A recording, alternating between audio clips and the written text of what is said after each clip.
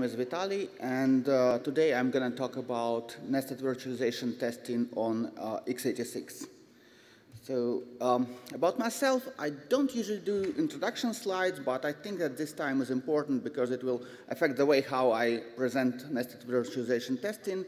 I usually do Linux as a guest on third-party hypervisors, and I'm also involved in KVM community because I do Hyper-V enlightenments for KVM, and I'm also involved in testing, running like Hyper-V on KVM and KVM on Hyper-V. So when I alternate between these things, I sometimes come back to running, for example, Hyper-V on KVM to find out that it's broken because we have a regression, and I don't like regressions, and that's why I decided to do this talk. So I decided to take a look how do we actually test nested virtualization. And the thing is that nesting in x86, it's not a new feature at all. Like, as you can see, that Alex first introduced nesting on AMD more than like 10 years ago. And then we got it on like Intel. But for quite some time, it was rather like a baroque feature, which wasn't properly tested, and not that many people were like using it. So, but nowadays we know that it's been used in production, and I hope these fine gentlemen are not against me describing their use cases. So, as we know that you can get a VM on Google Cloud where nesting is enabled, and on Oracle Cloud, like Ravella use cases, right? We know that it's been used in production, so it's becoming more and more stable. But still, sometimes we do have some regressions. And I decided to take a look, like, how do we actually test it? Like, why do these regressions happen? Oops, sorry. We obviously have some test suites for KVM. And what can we do to actually test that nesting is working? Well, first we can write tests to actually test like nested features, right? So, and we actually do this. We have like VMX and SVM tests in KVM-unit-tests. I will try to go over them and show like how, like what's been tested, what's not been tested, and like how many of these tests we have. Second, what we can do is we can just launch a VM as like L1 and run all our test suites we have there to make sure that it behaves basically the same way it would behave on normal hardware. And of course, we can just test nesting by using nested, right? So we can launch like level 2 VMs and check that it doesn't misbehave. So about this like testing frameworks, a few words. So first one is KVM-unit-tests. It lives in a separate like Git repo. It's fairly old, and it uses QEMU to actually run tests. It doesn't actually have to, so I think it would be like fairly easy to switch it to using something else. I don't know, like KVM2. It's just that there is no reason for us to do that. I mean, QEMU works very well there. And the advantage is that it's like feature-rich, and we can use, for example, QEMU devices when we want to do testing. But the disadvantage of the approach is that we can only do what QEMU is capable of. So if, for example, we want to test some specific sequence of ioctls, which QEMU will never issue, you won't be able to do that from KVM-unit-tests. So for that particular reason, there was another framework introduced by Google initially, and it lives in Linux Git. It's called KVM selftests. And every test in KVM selftests is a small KVM user space. So basically, you can do everything you want, right? So you can issue any ioctls, create any guest, and it has its own advantages. And that was the reason why Google implemented it, because they wanted to test something we don't do in QEMU. They have their own user space. And they had to, right?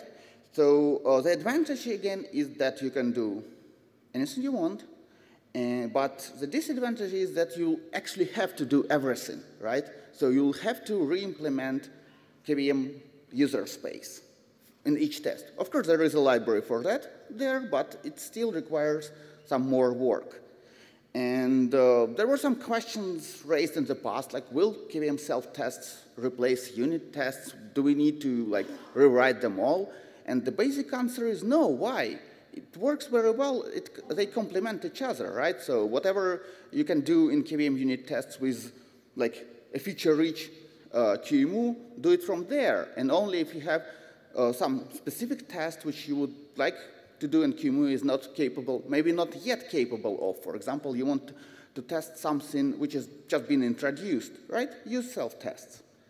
So let's run these test suites we have and see what nested-related tests we have. So let's start with like KVM unit tests on Intel. If you run it, you will see something like that. The numbers are just amazing, right? We have like 150,000 tests there, and you may think, oh, we will never have any regressions there. Like with 150,000 tests, it's just impossible. True or not? So then you can try running the same on AMD, and you will see something like that. And shock, depression, everything. But, well, these numbers don't actually represent the same thing. We are actually comparing apples to oranges, but I will explain about it a bit later. So let's go over VMX. And I wanted just to see what these tests are, like what are these numbers, right? And I kind of grouped, I kind of walked through this like VMX tests and KVM unit tests to kind of explain myself what are the tests there. And I grouped them, so if I misgrouped your test or forgot it completely here, just, sorry, excuse me, it can happen. So first, there are tests which mostly were added the last. These are like correctness, let's call them this way, tests from which were contributed by Google. These are tests like EPT, InVPID, and what they do is that they try all possible input, right? And then just check if the hypervisor is acting according to the specification. Basically like, okay, EPT, let's flip this bit, try this particular access, and by specification, we are, for example, supposed to receive like EPT misconfig. Do we actually receive EPT misconfig? That's how these tests behave. For like in VPID, also like all range of possible inputs, but we actually don't really test that it has any effect, right? That it actually flushes anything. We just check that it behaves like it's supposed to behave, like the return value is the same. But so yeah, we test a lot there. So like basically we test all features which define the guest, like control MSRs like I/O, exit bitmap, stuff like that. And we do a good job there, like host state area and guest state area. But it's tested to the extent that we can launch in this state and we either like succeed or fail, right? We don't necessarily test that the control we just like tweaked, that it has the desired like behavior. We are mostly interested in the fact that we will be able to actually launch or we won't be able to launch. So we also test like shadow VMCS with all VMCS fields, which is pretty nice. So let's, we have like older tests, which let me call them like functional tests, where we actually check that the feature is working, right? So we just launch a guest and check that it was launched. We do like CR shadowing and we do this like CR accesses and test that it works and stuff like that. For PML, for example, right? We access an address, we check that it was like we enabled that modification login, and we access the address. We check that we got the address in the log. Then we check like PML overflow event and stuff like that. And we have a number of tests like that. Second, the last group of the tests is like regression tests. I call them regression because they're grouped under regression there, and because if you read the commit messages, which, like, we're introducing them. Mostly, you will see that, oh, look at KVM commit this. It explains what's going on. Actually, that's the only documentation you have for all these tests. It's like, look at commit messages. And, well, we do some nice job, like testing that we haven't regressed, which is nice. So for SVM, we basically on the same, almost on the same level on this like functional tests, and that's the only group which is present there. We like run a guest, then we check like IO exit, right? We check some basic intercepts and some like basic features, and that's actually it. It's not much. That's why we see only 24. One other thing I forgot to mention is that in VMX library, we decided to make every assertion a test. So when you see that there are like 100,000 tests, it's actually not true. It's like 100,000 assertions, which can actually represent for like in VP-ID, which we can call it like a single test with all possible inputs, right? It either succeeds or fails. So for SVM, it's more like normal. So yeah, we also test NPT, but it's just a few tests, just a few bits there. Better than nothing, but the rest is missing. We don't do any work like the same Google did for correctness of EPT. So we have KVM self-tests. As I described, these are like KVM user space, test cases, KVM user space. And currently, there is no SVM library there. It's only VMX. And we have a number of tests which are VMX only.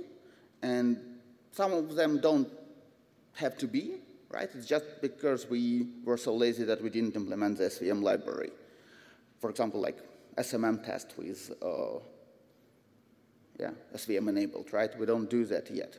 But the good thing is that SMM test was added last year before. We were not testing SMM at all, right? It was broken multiple times.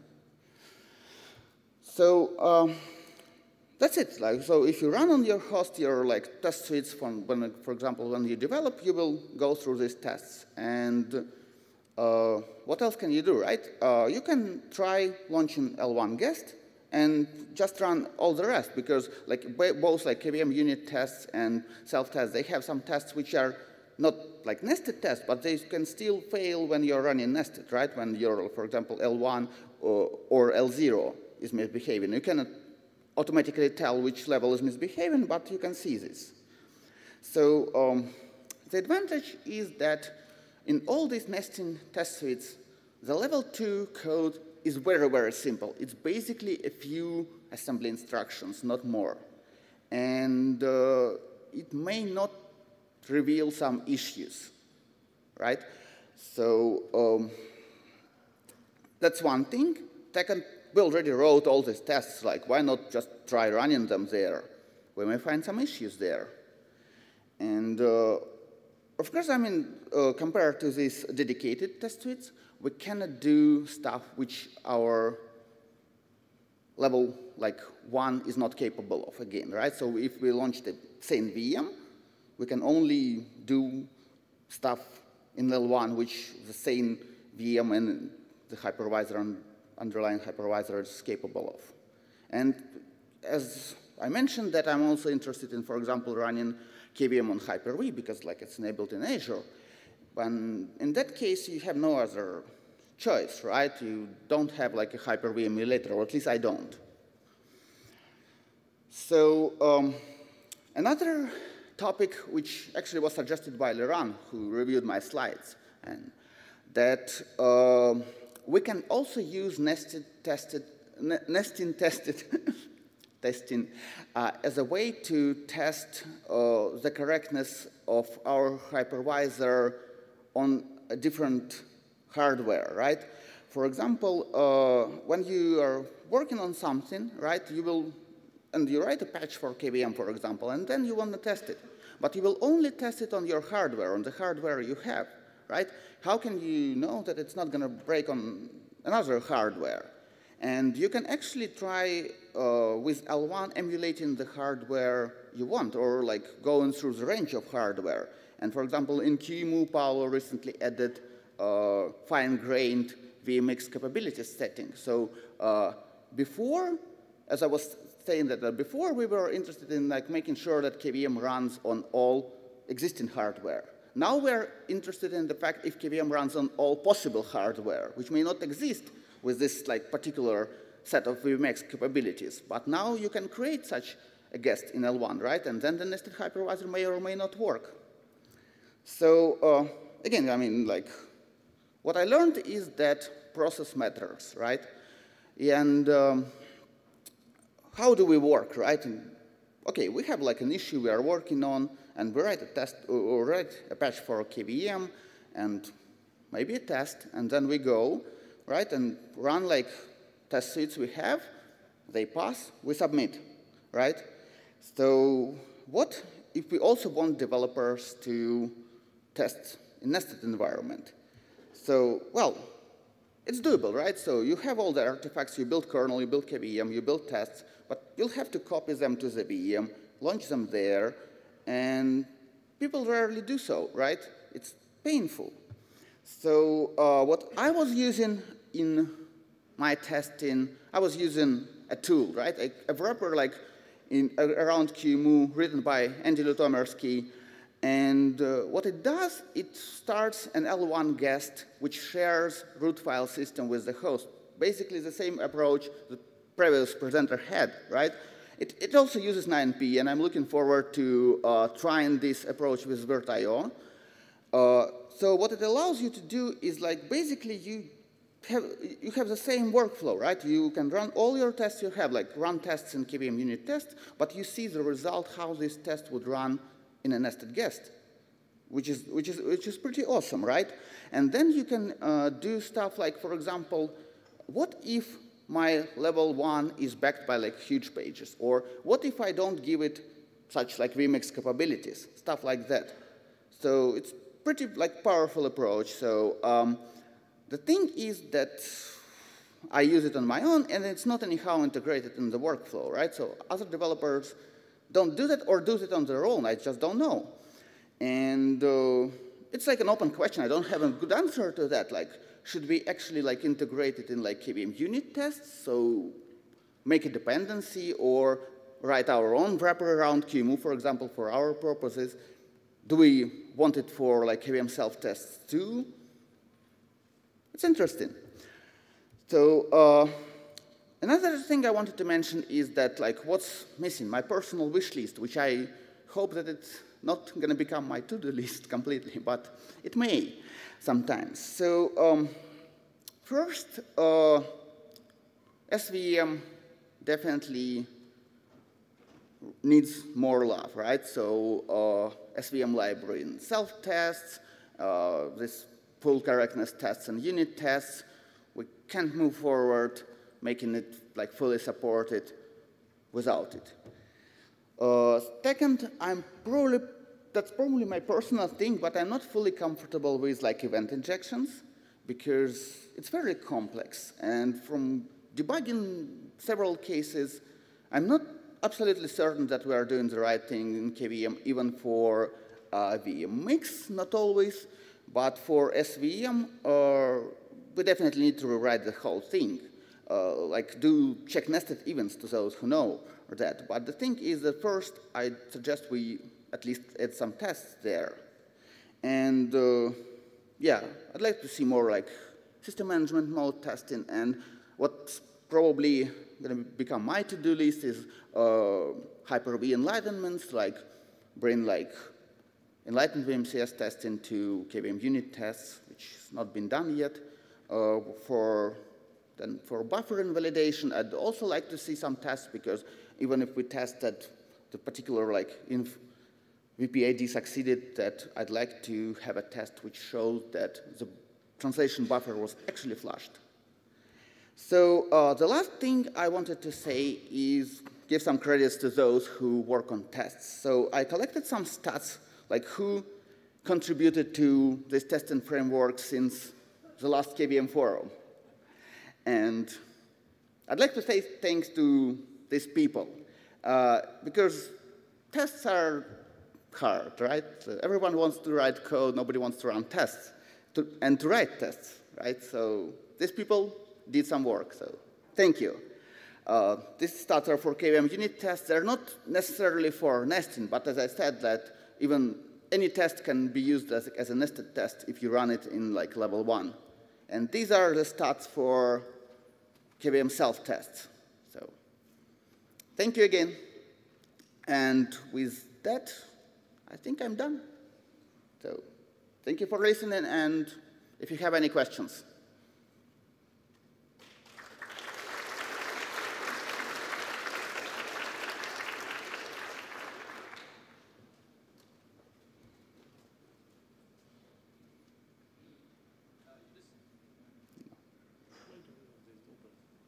Hello. You described the KVM unit test code as mature. I would use other words. Is there any chance that Red Hat would possibly fund a dedicated maintainer for KVM unit tests? There is hope. Could you add that to your personal? No, I mean, Andrew Jones over there, he's doing a great job for ARM, for example, right? But for x86, it would definitely appreciate some love. Yeah, I fully agree. Yeah, and the other aspect of that is I feel like with tests, because so few people contribute, the bar we set for them is significantly lower. So the code quality suffers greatly. Yeah.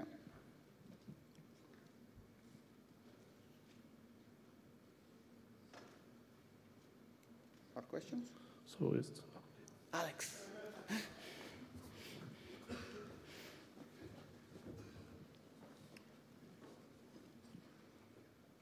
So first off, the reason there's no AMD regression tests is obviously because there's no regression. The code is perfect, right? That's yes, about the event injection, actually already has been rewritten once by Jörg. So my original implementation was even worse than his one is now, but it probably is still off what how to actually does. The interesting thing that I'm really curious on is the how do we get developers to actually run those tests properly and get the nesting environment in. And the more I think about how to enforce testing onto developers, the more I get to realize that anything manual doesn't scale. So we need to have something like a zero bot that just simply checks patches and checks pull requests on the mailing list and then just automatically runs those tests as they come in. And then in that framework, we can also add nesting tests and as we go. Anything else just simply wouldn't work. Yeah, Alex, I fully agree that, but the thing is, like, if we have, for example, this KVM self-test, right? And now we have, for example, kernel CI, right? It's easy to tell them, go run this, right? If we had an easy way, right, to also run this like in nested, that would be only an improvement. And of course, we need a CI. For some things, we cannot expect developers to actually test, for example, when we run KVM on Hyper-V, right? Who has Hyper-V environment around? I do. Who wants to test on like Azure? Not many people, right? But still, we don't want to regret this with every patch which comes. And nesting is not a safe corner, right? We cannot say, OK, these patches touch nested in KVM, and these don't. They all do in a way, right? So yeah, I fully agree that we need to think about, like taking patches from the mailing list, running them through some CI. That's the only way to go, basically. What I'm trying to say is we need to make this a service, right? Yes. And then it's going to work out. And the path you showed with like scripts that actually run parts of what you have built on the host already in the guest context and such, if you just put a bit of wrapping code around that, you talk to a couple of people like, say, Microsoft to get some free Azure hosting so that you can test nesting on there and whatever, I'm sure we can get to a reasonably decent coverage. Sure, yeah. But manual, I agree that it doesn't scale, but still, you're working on a patch, right? You want to, check that. Take it backwards. As soon as there's automated testing, And people get gated by that. They get so frustrated that their patches keep getting rejected that the manual thing is going to work out either way. Yeah, They will make that work. Yeah, I agree. Yeah, so as soon as there is gating, they will have to, right? To not get yelled at on the mailing list. So. Exactly. Yeah, so thank you for your comment. Yeah, I totally agree.